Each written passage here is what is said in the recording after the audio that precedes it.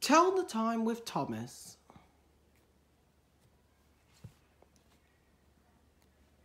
At 7 o'clock, Thomas starts out on his first journey of the day with Annie and Clarabelle.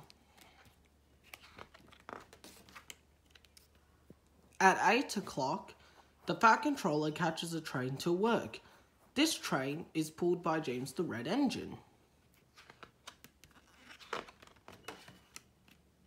The Fat Controller reaches his office by 9 o'clock.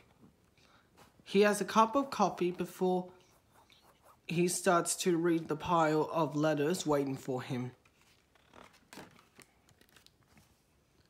From his window, the Fat Controller can see Gordon the Big Engine ready to pull the express. At 10 o'clock, the guard blows his whistle and waves his flag, and Gordon starts off down the line. At 11 o'clock, Percy collects some trucks. As he passes the airfield, he toots hello to Harold the helicopter. Thomas arrives at the junction at 12 o'clock. Henry the Green Engine is waiting at the next platform.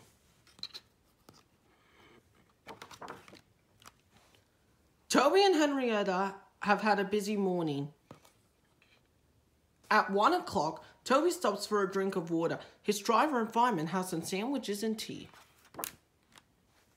Edward is taking some children to the seaside at 2 o'clock.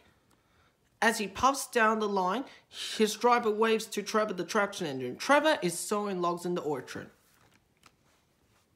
At 3 o'clock, Henry is on time and going well until he comes to a fault in the track. Thomas comes to his rescue with the breakdown train. Poor Henry, now he will be late.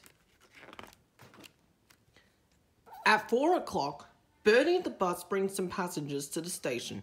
Thomas takes the people onto town. His coaches are very full. At 5 o'clock, Thomas makes his last journey before going into the sheds for the night. By 6 o'clock, all the engines are asleep.